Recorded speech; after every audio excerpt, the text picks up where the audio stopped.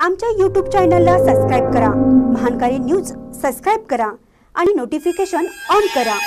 Notification on केल्यामुळे आमचे update आपल्यापर्यंत सतत पोहोचेल। कोगनोळीसह परिसरात ऊस भरण्याची धांदल, आधुनिक यंत्राच्या वापरासह ऊस तोडणी व अन्य कामे जोमात। कोगनोळीसह परिसरातील हनबरवाडी, दत्तवाडी, हंचनाळ, मतिवडे, हदनाळ, आप्पाचीवाडी, कुर्ली परिसरात बैलजोडी तसेच लहान ट्रॅक्टरच्या सहाय्याने ऊस भरणी कामाची धांदल उडाल्याचं चित्र दिसून येत आहे।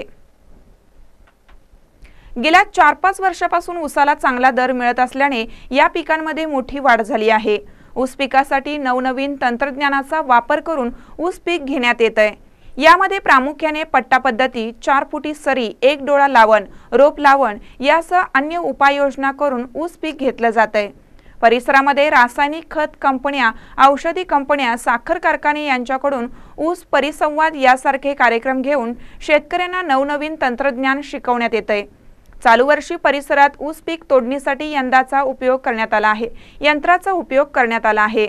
सध्या शेतकरी तुटून गेलेल्या ऊसामध्ये कांडी तोडणे, बगल फाडणे, औषध फवारणी यासह ऊस भरणी काम जोमात सुरू आहे। बैलजोडीच्या मजुरीचे दर एकरी 700 ते 1000 रुपये घेत आहेत।